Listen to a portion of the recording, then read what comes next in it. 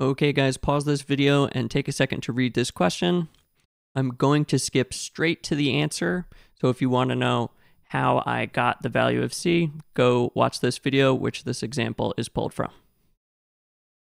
Okay guys, so Desmos recently added this feature to the Blue Book app where you can export points of interest. This really should have been in the lesson number 20, but I made that video before this feature was added, so I digress. So you'll see I just typed in the equations and the answer, -23. And something kind of neat you can do now is, and I always struggle with this, you sometimes have to zoom in and, mess around to find where a line meets a quadratic at a tangent. Well, now what's kind of convenient is you could click on the point and then click on this part, export point, and like before it would just kind of hide and go away, but now if I do that, right, see how it's not there anymore? But now if I export it, I can label it and the point will always be there. And that's kind of helpful because let's say you wanted to learn more about the problem, and let's say I made C like -8, and I could kind of move this slider around and kind of see, all right, that point is where I want it to be. And even if it's not super helpful on the test, it can definitely help you with conceptual understanding while you're studying.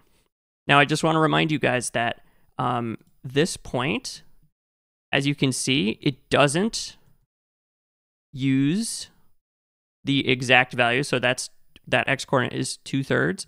And you see it doesn't give me the exact fraction. So if you're hoping to use this strategy, and it doesn't do so here either. So if you're going to use that strategy to try to solve equations to get the fraction answers to complex equations, it's not going to really help with that. It's more just a convenience. Let's move on. Okay guys, pause this video, take a second to read this question. Again, I'm going to be going straight to the answer, so if you want to see my by hand solution, go check out the video. This is from problem set day number 9. Okay everyone, same deal. I just typed this one in with the answers, which I figured out by solving it by hand. The College Board will give you nicer numbers and everything, so don't worry about that. So this is going to be tangent at this one point. So you see it's like, it's not even popping up. You see that if you look closely, that gray dot isn't even popping up. But if I click and I get the zoom like just right, I should be able to find it. And it's really aggravating. It's kind of a shortcoming of the software.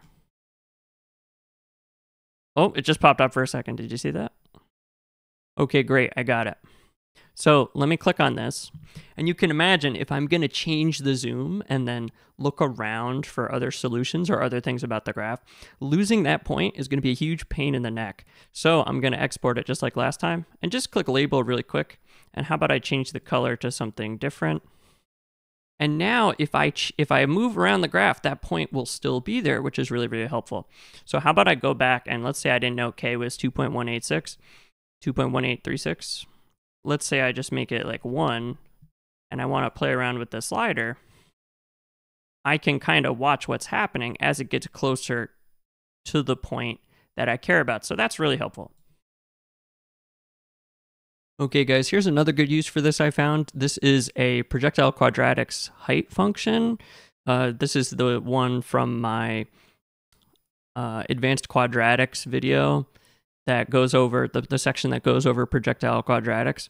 So if you wanted to click and find all these points of interest, like the initial height, time it takes to reach the ground, you'll notice, right, if I leave it like this, then, and let's say there's a follow-up question or something, right? If I leave it like this and I click somewhere else, all these points are going to go away. But now if I export them and I click label, those points will stay on the graph the entire time. And I don't need to worry about losing them. And I can very easily see that the initial height was 240 feet. The time it takes to reach the max height is 7 seconds. The max height is 1,024 feet. And the time it takes to reach the ground is 15 seconds. All right, stop. I have something very important to tell you. Hey guys, if your test is coming up soon and you haven't watched my other videos, what's wrong with you? You can check out my Ottocento course, which goes into a deep dive of many very challenging SAT math topics. About 2 weeks before your test, you can check out my Problem Set Day series, which goes over some of the hardest questions College Board tends to ask. And A couple days before your test, you can go through my DSCC Math flashcards. They're short, about 1-minute lessons that help you review and memorize key topics. I hope this helps and that you knock your exam out of the park.